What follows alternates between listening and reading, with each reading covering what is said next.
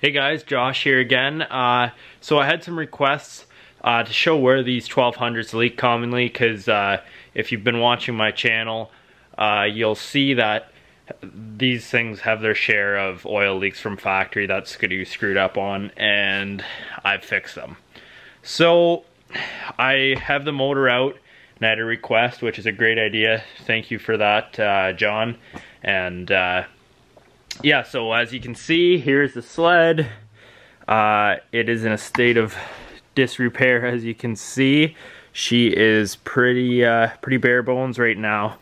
So first, I was just gonna go over coolant leaks. If you ever have a coolant leak, I had one, and it's right where these coolant lines come out. I got everything covered up because we got a shop cat, and I don't want him licking this antifreeze. Anyways, where this comes out of your tunnel and up to here, mine was leaking when I got it, and that's a common spot for an antifreeze leak if you got one. So first we'll cover up antifreeze leaks. So it was right there from that hose up to there, which is probably not going to be that common for most sleds, but my sled had already been taken apart by the Skidoo dealer, and they fixed the oil tank, didn't fix it, still leaking, and the motor had to come out, so I assume that clamp didn't get tightened up.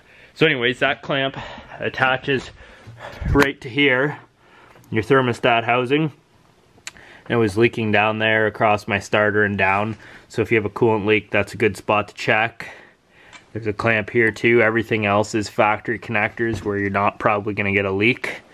And then coming over to this side of the engine, you have right here is your oil cooler. So your oil cooler, this had been fixed by the Skidoo dealer, which isn't leaking, so that's good. So right here, you can get coolant leaks where this will crack, and because there's half coolant, half oil in there. And anyways, that's another spot that's common and around the water pump and stuff. But as far as oil leaks go, if you have oil leaks and you're trying to troubleshoot them, first check around here. These things can get hairline cracks in them, your oil cooler, and they'll leak around the bottom here. This is just to show the oil cooler up close because you won't be able to see it in your sled like this, so I'll just show you it. And yeah, that's what it looks like. It just fits flat on your block there, and it's sealed from that. Another common spot for oil leaks is around your valve cover. I had mine off and put it back on, and it's fine.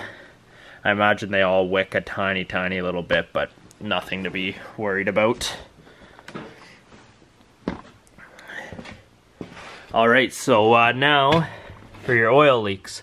So as you can see, I can't be positive here, but this is your oil tank right here that's behind your sled, and it's hidden there. So I'll tip this up a bit.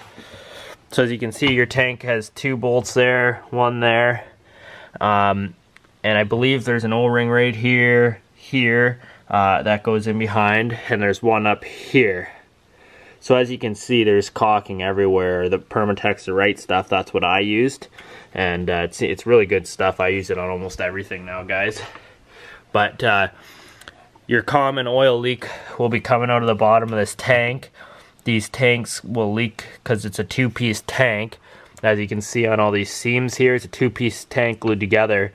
But just to be safe, I put a layer of silicone all the way around it. So even if the Skidoo seams back in here leaked, it would have my glue behind it, which is a good idea. But yeah, there's O-rings back in there. So this is supposed to just slide into the block right there, and that is supposed to have an O-ring on it inside the block and seal. But Skidoo, basically, I don't know if their tolerances are wrong or what, but they always leak.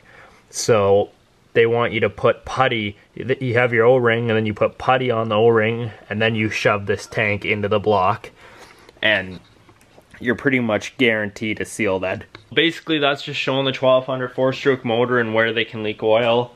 I hope this helps you if you're trying to look for an oil leak on your 1200. This is an out of sled thing, as you can see, but if your motor's in your sled still and you're trying to diagnose an oil leak, this you can see close up at where they would leak possibly, and hopefully this helps you find your oil leak and you do not have to pull out your motor. So anyways, thanks for watching, guys, and I hope this helps you diagnose your oil leak, and I hope this gives you just a better view of the motor. And if you have any more questions about 1200s or want any more information on them, I do a lot of stuff like this, and I have a lot of videos on it. So if you need help, subscribe to my channel, hit the notification button, especially at this time of year. I'll be uploading a lot of snowmobile stuff, so you can be notified right away. Thanks for watching, guys, and stay tuned. As always, guys, thanks for watching, and please give the channel a like and a subscribe. If my videos interest you, please click on my channel and check out my other videos.